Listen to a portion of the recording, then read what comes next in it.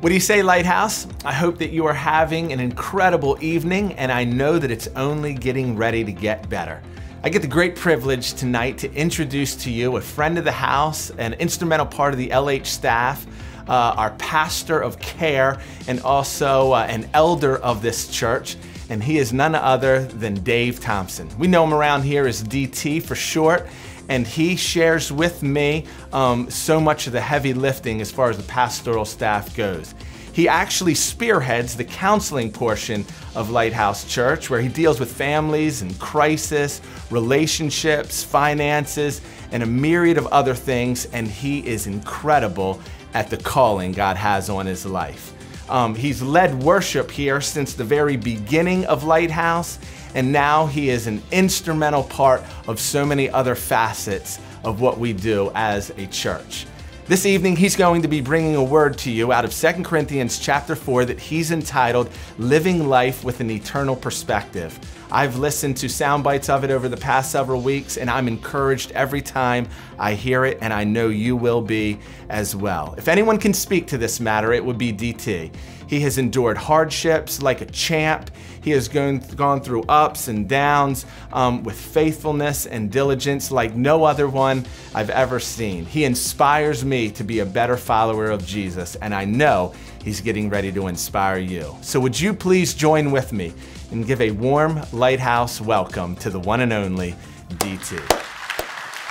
Well, thank you guys very much. That was a nice introduction. I've been on staff for about 1.5 years now, and I'm the oldest guy on staff. Something that I'm reminded of constantly by the young whippersnappers with their hippie clothes and their newfangled technology. But the joke's on them. I'm just as cool and just as down as they are, just as up.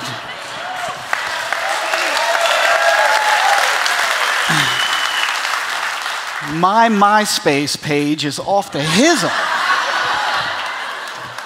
I can fax with the best of them. And just the other day, I created my own account on Snapface. So I am all over it. So this is the Verses series. We get to preach on anything we want to, and when they asked me to do it, I just wanted you guys to know this. When they asked me to do it, I said, the only way I'm doing that is if you let me have the Saturday night service, because that's the best service with the best people in all of Lighthouse. I can't lie. The truth is, I'm leading worship at Pasadena tomorrow, and this is the only service I could be able to speak at. But that doesn't change anything. You're the best.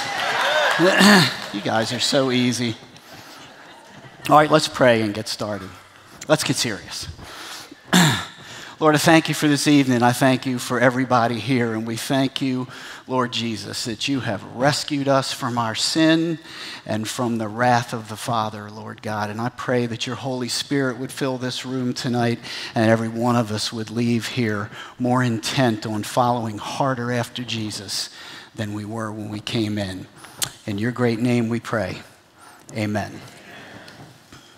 The verses that I picked are, it's a passage of a few verses that I've been obsessed with for quite a while now, and it's in 2 Corinthians chapter 4, verses 16 and 17. And they say, therefore, we do not lose heart. Though outwardly we are wasting away, yet inwardly we're being renewed day by day. For our light and momentary troubles are achieving for us an eternal glory that far outweigh them all. It's a very rich passage, but the thing that grabbed me when I read that is the line, our light and momentary troubles. Because when I first stumbled upon this scripture, it was in the middle of the year-long battle that Mr. Paul Sr. had that was so difficult. And a good friend of mine is also battling cancer right now in the fight for his life. And I thought back to the darkest time in my life, and I thought, Lord, how How are we supposed to reconcile those kinds of things and the sufferings that some of you undergo and think of them as light and momentary troubles? And the answer is we do that by having an eternal perspective. And that's what I'm going to talk about tonight. Just so we understand the term. Eternal, I think we all understand that. Never-ending, forever, eternal. Perspective means how something looks from where you stand.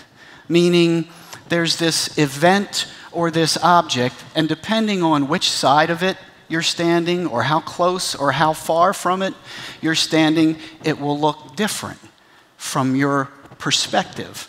We all know this if we've ever gone out to M&T Bank Stadium to watch the Ravens pound on the Steelers.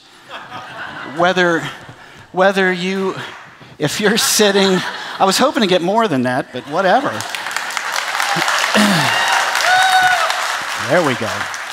So whether you're sitting in the last row of the upper deck in the end zone or 10 rows from the field on the 50-yard line, you see a different game, sort of, because you're looking from a different perspective. There are things you will see and won't see based on your perspective, where you are in relation to that game. Think about our kids. The perspective from which we view our own children is vastly different than the way other people see our children. They don't have that blood love for them that we have, so they see them differently. The cool thing about perspective when it comes to our lives is that you can change your life by changing your perspective, even though nothing has changed. I know that's a lot of use of the word change, but you know what I mean? Circumstances don't have to change. Say nothing has changed in your life, but we change our perspective and it can change our life. For instance, let's say you or I are an ungrateful person. An ungrateful person chooses to look at the things they don't have and complain about that. Look at the negative things in their life and complain about that. And that creates an attitude and a persona within that person, and it influences the way other people see them. If that same person, you or I, decides to change our perspective and look at the blessings and the good things that is in their life, it will change their attitude. It will change the way they're perceived by other people. No circumstance in their life has changed. They've just changed their perspective, and it changes who they are. So tonight I want to talk about looking at our lives with eternal perspective. Not just looking at our lives as the 70 or 80 years that we have on this planet, but for those of us who believe in and are following Jesus, we've already begun an eternal journey.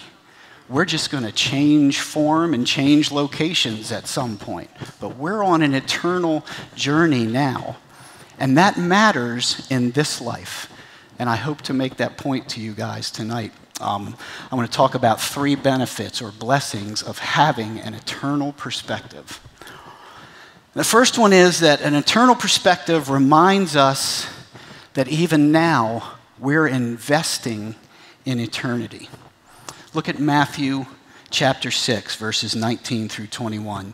Do not store up for yourselves treasures on earth where moth and rust destroy and where thieves break in and steal, but store up for yourselves treasures in heaven where moth and rust do not destroy and where thieves do not break in and steal. For where your treasure is, there your heart will be also. And I just want to point out very obviously in that scripture, we are able to store up treasures in heaven. We're going to talk about what that means. 2 Corinthians 5, 7 through 10 says, For we live by faith, not by sight. We are confident, I say, and would prefer to be away from the body and at home with the Lord. So we make it our goal to please him, whether we're at home in the body or away from it.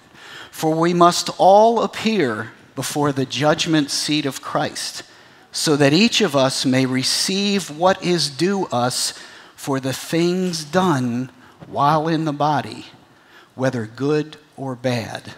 See, as it turns out, what we do in this life matters in that life. And I want to be real clear. I'm not talking about doing good works to earn our way to heaven. Not talking about that at all. Lighthouse doesn't believe that, and we certainly don't believe the Bible says that. We get to heaven by the grace of God and the shed blood of Jesus Christ for the forgiveness of our sins. That's how we get to heaven. I'm talking about after we're saved, after we're believers, the works that we do, the character that we build in ourselves after that. That's what this is all about. See, one of the unwavering universal principles that God has established is that of sowing and reaping. The Bible says, "Do not be deceived. God is not mocked. What a man sows, that he will also reap." And we're not all equal here on earth because we all have different levels of commitment to Jesus and different levels of service to him, and we reap different things because we sow different things.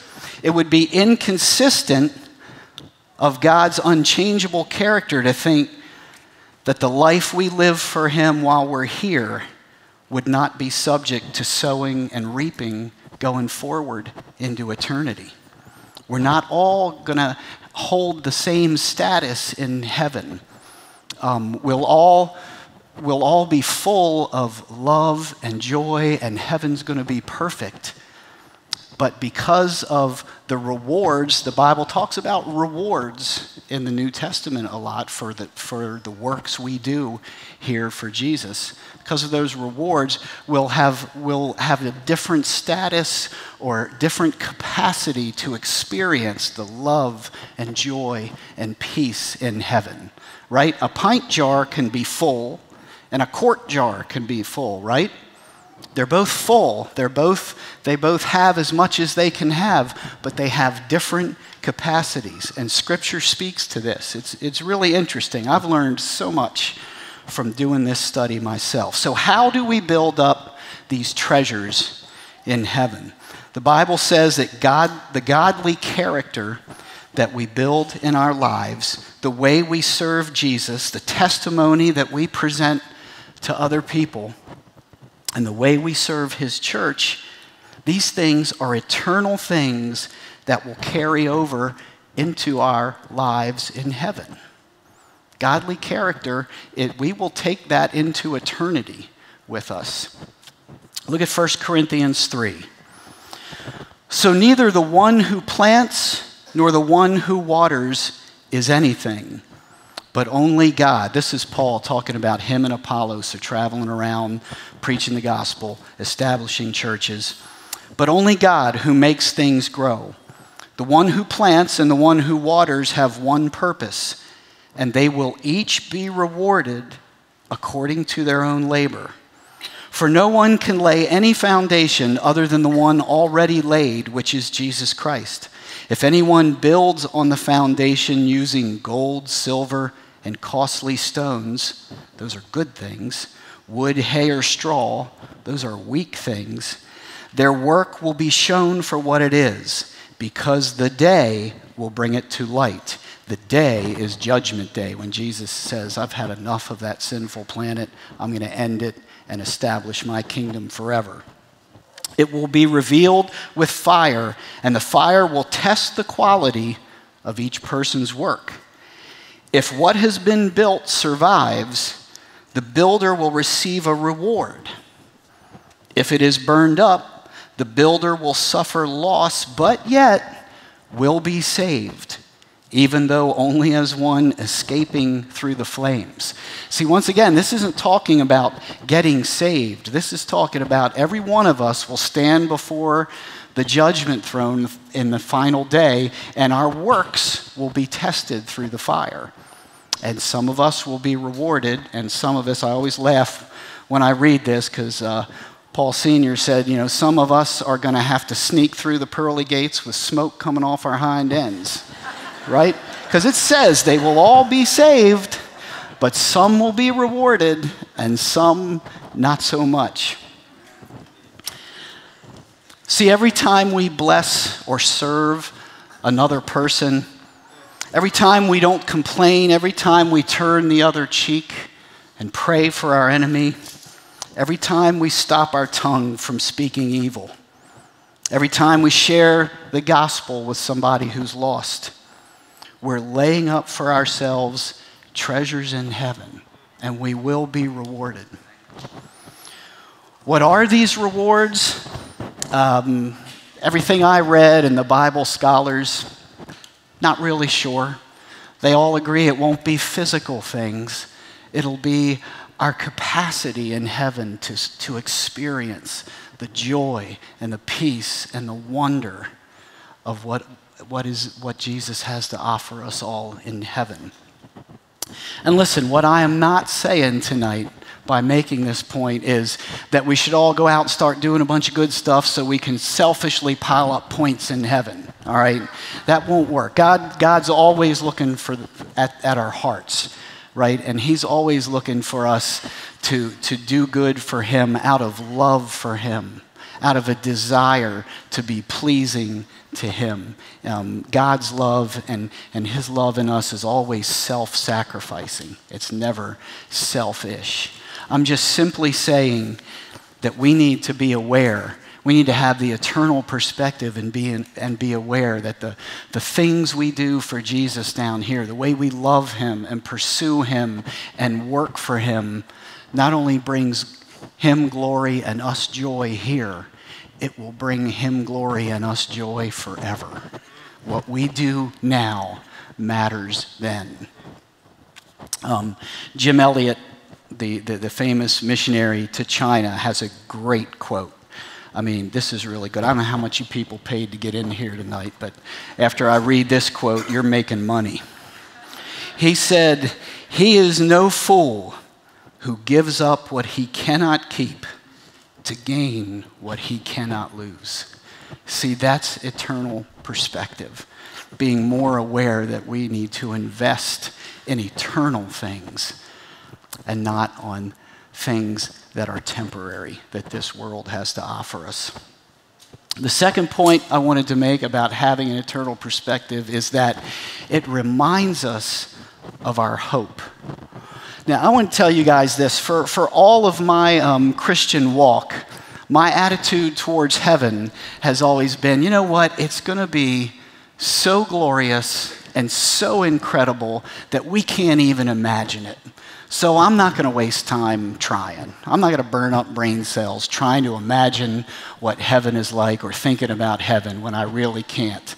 And I tell you, after doing this, after studying this stuff, I am convinced that is absolutely a wrong attitude to have, because heaven is our hope.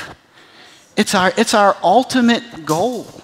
What if there was no heaven, if there was no eternity, why would we even bother following Jesus or doing any of this? Because we have a home waiting for us, and that's our hope. That's often what Paul was referring to in his letters when he talked about hope.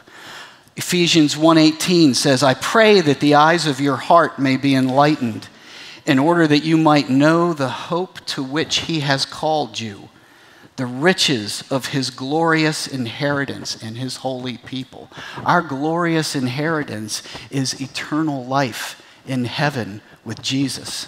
Titus 3 says, "But when the kindness and love of God our Savior appeared, he saved us, not because of righteous things we have done, but because of his mercy. He saved us through the washing of rebirth and renewal by the Holy Spirit, whom he poured out on us generously through Christ Jesus our Savior, so that," all right, he saved us, he poured out his mercy on us, he washed us in rebirth and renewed us in the Holy Spirit, so that, for the purpose of having been justified by grace, we might become heirs, having the hope of eternal life. Heaven and eternal life is our hope. And there's nothing wrong with reminding ourselves of that. once in a while. Let's just talk about heaven for a minute. I certainly don't claim to be a biblical expert on it, but how many of you, when you picture heaven or think about heaven, think of some place up in the sky, there's clouds, we're floating around, something like that? Show of hands, seriously. Oh, well, you're all way ahead of me. That's always what I've pictured. And I just always found that to be very uninspiring. But as it turns out, when you study the Bible and what it has to say about heaven, we are ultimately going to be in physical bodies in a physical place. The Bible talks in several places that our physical bodies will be resurrected from the dead and become new and healthy and perfect, which means you guys are all going to look a lot better. I am pretty much going to look like this. All right. I didn't think it was that funny. But that's, 2 Peter 3 says, so we'll have physical bodies and we'll be on a physical place that the Bible calls the new earth. In 2 Peter 3, he says, in keeping with his promise, we are looking forward to a new heaven and a new earth. In Revelations 21, 1 through 4, this is where the disciple John was on the Isle of Patmos at the end of his life, and God gave him a vision for how the last days would be. And he says, then I saw a new heaven and a new earth. For the first heaven and the first earth had passed away, and there was no longer any sea. I saw the holy city, the new Jerusalem, coming down out of heaven from God, prepared as a bride, beautifully dressed for her husband. And I heard a loud voice from the throne saying, look, God's dwelling place is now among the people, and he will dwell with them. They will be his people, and God himself will be with them and be their God. He will wipe away every tear from their eyes. And there will be no more death, or mourning, or crying, or pain, for the old order of things has passed away. Amen. See, we normally think of going up to heaven, right? To live forever with God, but his promise is that God will come down to live with us in our place on the new earth. That's a whole lot easier to grasp. So let's imagine, since heaven will ultimately be a physical place with physical bodies, let's just imagine, just for a minute, what a day in heaven might be like for us. We'll wake up, remember there's no sin, no more sin. And that scripture we read, no more pain, no more mourning, no more death. So we'll wake up in the morning, if we sleep, I don't know. Scholars say, based on what the Bible says, that we will eat and drink and work and interact with each other and have relationships. So we get up in the morning, no sore knees, no aching back, no headaches, and we have a day to look forward to with absolutely nothing to dread. Totally at peace. We eat a delicious breakfast, which for me means chocolate chip ice cream for breakfast. I'm all over that. We'll drive to work, whatever work will look like. No fear of road rage from me. No fear. You'll love your job. The Bible says that we'll be serving the Lord in heaven. Don't know what that means, but it'll be good. Won't have to worry about backbiting coworkers or having a jerk for a boss. That'll be a refreshing change for me, I'll tell you that.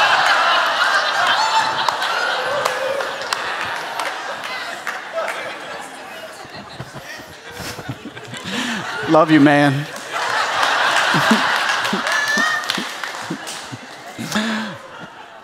But here's the deal. At the end of the day, we will have had no fear, no anxiety, no depression, no temptation, won't be battling an addiction, won't be battling a disease, won't be in a wheelchair anymore.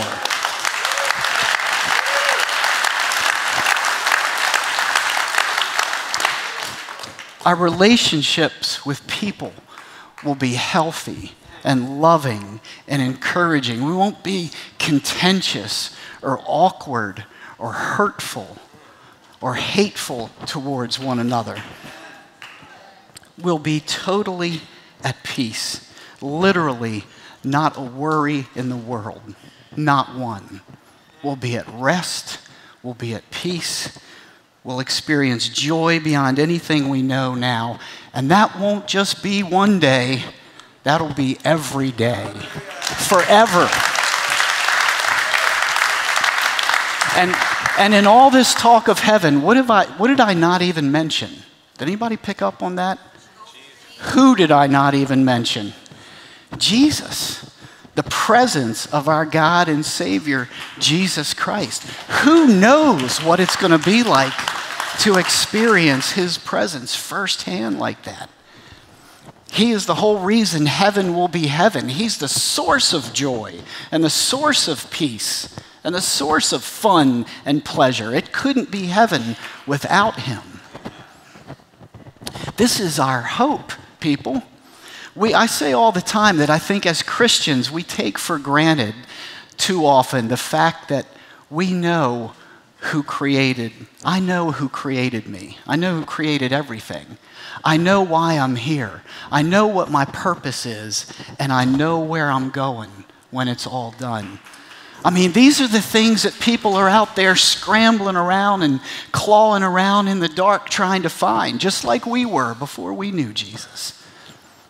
But we know where our hope is. Listen. And they all lived happily ever after. For us who know Jesus and follow Him, that's not just a fairy tale. That's not just the last line to some sappy Hollywood movie. That is reality for us. We're going to all live happily after. That's the promise that God has made to us and paid for with the blood of His Son. Feel free to rejoice in it. Feel free to think about it once in a while. That's our hope.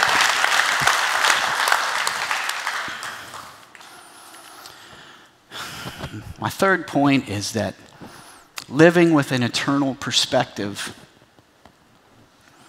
helps us in our suffering. And it helps us in two ways, really.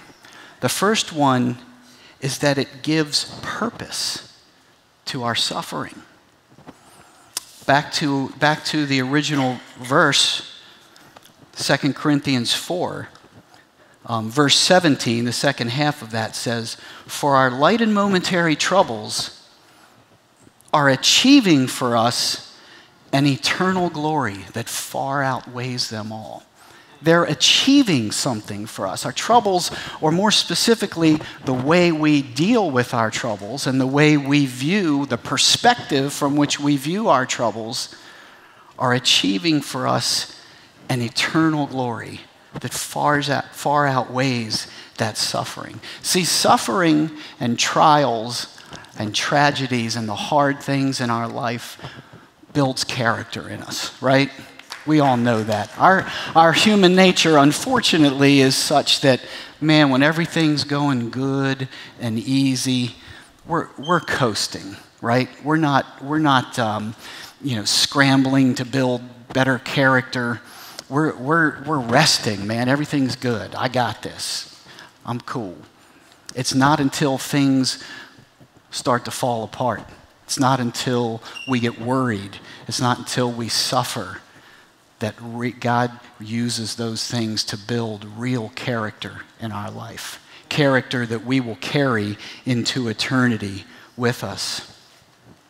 And the other way that having an eternal perspective helps us in our suffering is that it can shrink the scope for us of what we're going through at that time.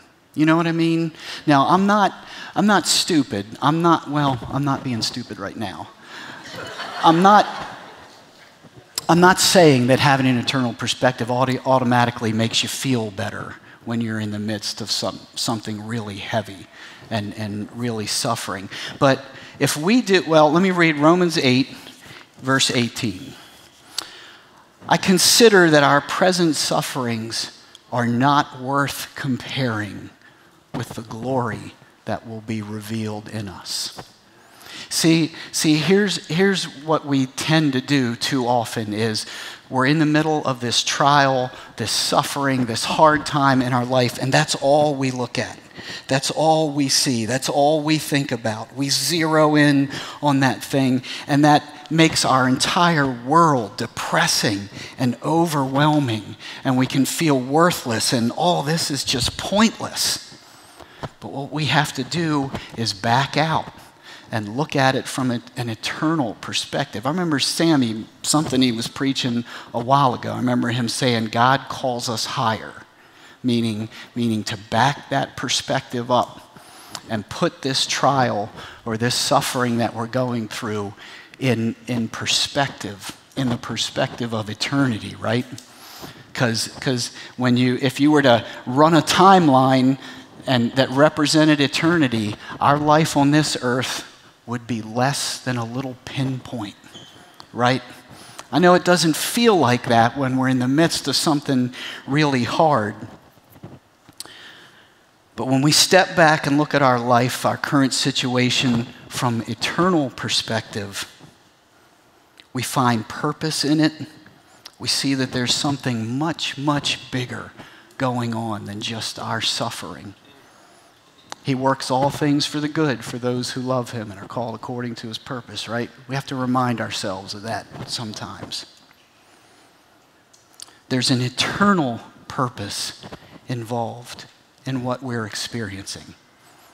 I can speak to this personally. This works. When I found out 14 years ago, the day after I found out that my first wife was in the midst of an affair, I took a long walk the next morning, and I remember this crystal clear. Now let me just say that I was 42 years old when that happened, and many of you have heard me say this stuff before, but I had as good and as easy and as blessed a life as you could realistically ask for 42 years.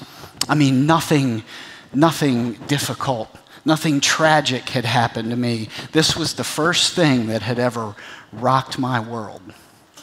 And I remember thinking, okay, Thompson, the rubber's meeting the road now. Are you going to stick with Jesus? And two things came to my mind immediately. It had to be the Holy Spirit. The first one was, turn away from Jesus and turn towards what? Where else am I going to find my help? Where else am I going to find my peace? Where else am I going to find comfort and strength? Why would I turn away from him? And the second thing was, and this is my point, the second thing was, you know what? I'm sticking with Jesus, because even if the last 30 or 40 years of this life are miserable and empty and destitute like I felt at that time, the next 900 trillion are going to be glorious beyond anything I could ever imagine. And see, that shrunk my suffering. Not to the point where I wasn't upset anymore, but it provided a foundation underneath of it that gave me strength, and that reminded me that what I'm experiencing right now, this is not forever. This is what the Bible calls a mist or a breath. What's coming forever is glorious beyond belief. See, life is short, eternity is long, and judgment is sure. I want to go back to the original verse because I intentionally left one verse off the end of it when I read it to you guys originally. 2 Corinthians 4:16 through 18. Therefore, we do not lose heart, though outwardly we are wasting away, yet inwardly we're being renewed day by day. For our light and momentary troubles are achieving for us an eternal glory that far outweighs them all. So we fix our eyes not on what is seen, but on what is unseen. Since what is seen is temporary, but what is unseen is eternal.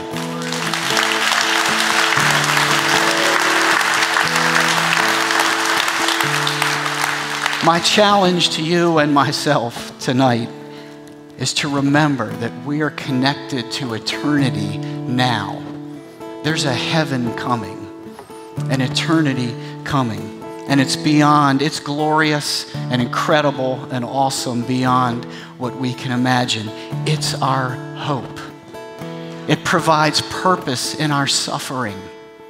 It gives meaning to serving Jesus and loving other people now, because that's not just for now, that's forever.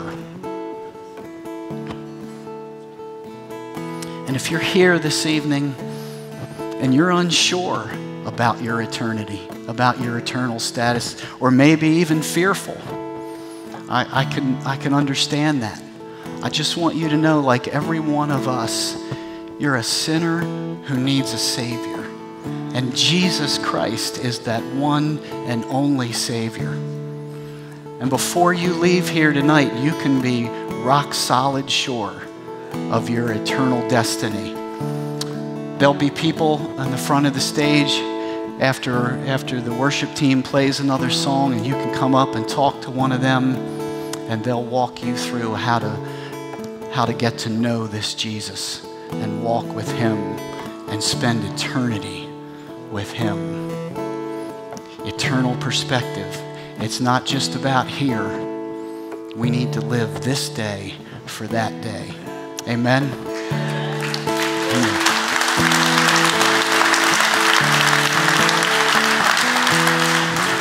Lord God, we thank you for your mercy and for your grace that we, a bunch of sinners like us, would even be allowed to have a way to get to heaven, a way to spend eternity in your presence, Lord. We thank you, Lord Jesus, for buying that way for us on the cross. Lord, I pray that you convict our hearts, remind us of what our hope is, Lord, and that more and more we would live this day for you, that we would live this day for that day when we get to be with you forever. In Jesus' great name we pray. Amen.